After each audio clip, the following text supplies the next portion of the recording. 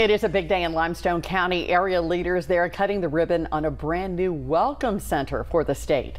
The Ardmore Welcome Center is one of 8 facilities designed to invite travelers into the Yellowhammer State. The newest location can be found on Upper Elkmont Road.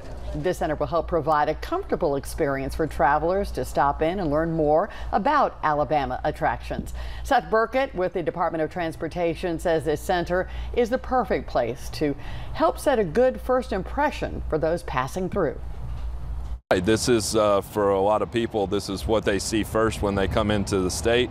They're going to find beautiful grounds as they drive in, a larger, more modern facility with our friendly staff that will greet them here, and of course our partners in tourism also working here to provide them information.